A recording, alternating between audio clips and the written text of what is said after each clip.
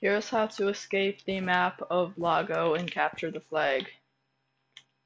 So, you want to go right in front of your flag, and then from here you want to go to the left, and you'll see this acacia sapling.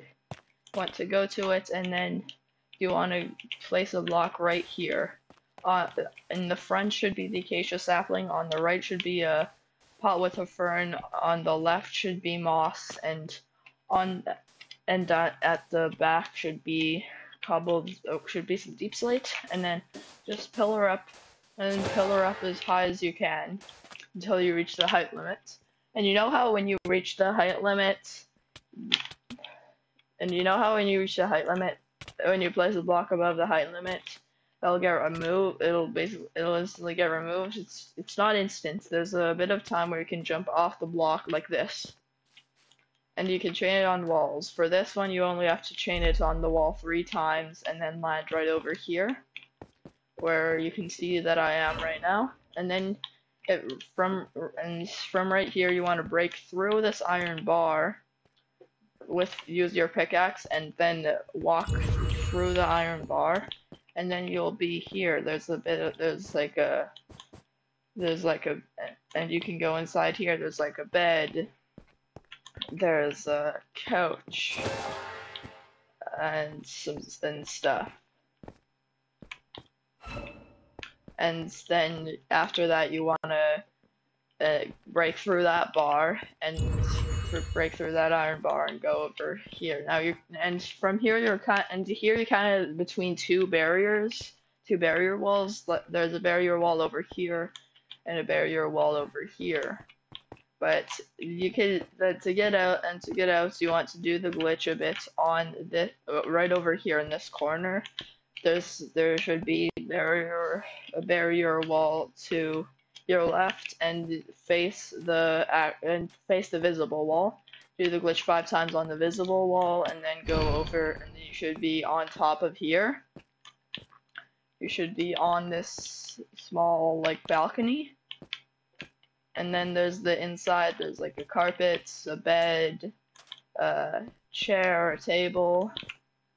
And then to get out, you just want to jump off the other side, the opposite side than the one that you came in from. And then there's quite a bit inside these buildings. You can go this way, and go over here, and then you can see the inside of this building. Over here, I'm not sure what this is supposed to be. And you can enter basically pretty much any house, and this is kind of like a small town out here.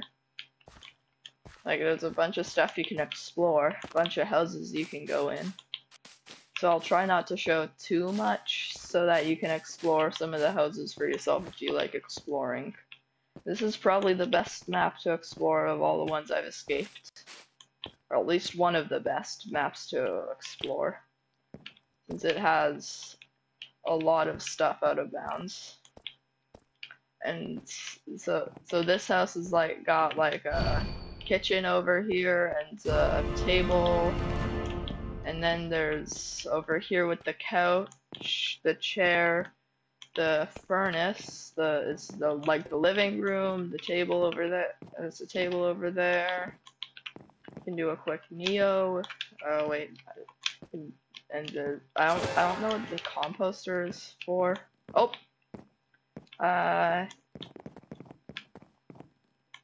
okay. Then there's this like bathroom. Over here, there's a bathroom, and then there's a bed over here, and another bedroom over here, and another bedroom here, and I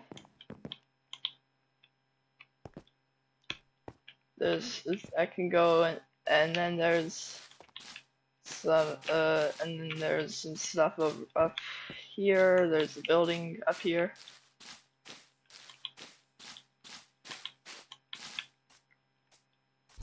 right up over here.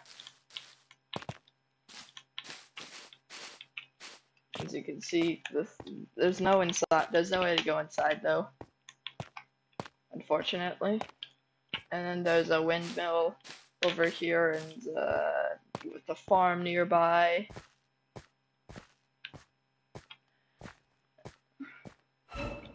And you can also go back inside, where you started, and there will be some other areas kind of like the first two areas I showed you at the start. Well, thank you for watching. If you want to escape a different map, although this is probably the best map to escape, then you can check out the map escape playlist on my YouTube channel. But this is probably pretty easy, and this is probably one of the easier. This map is probably on the easier side to escape out of most of the maps I've escaped. So this is probably one of the better ones to try to escape, especially if you're like a beginner with this glitch and you've just seen the glitch now.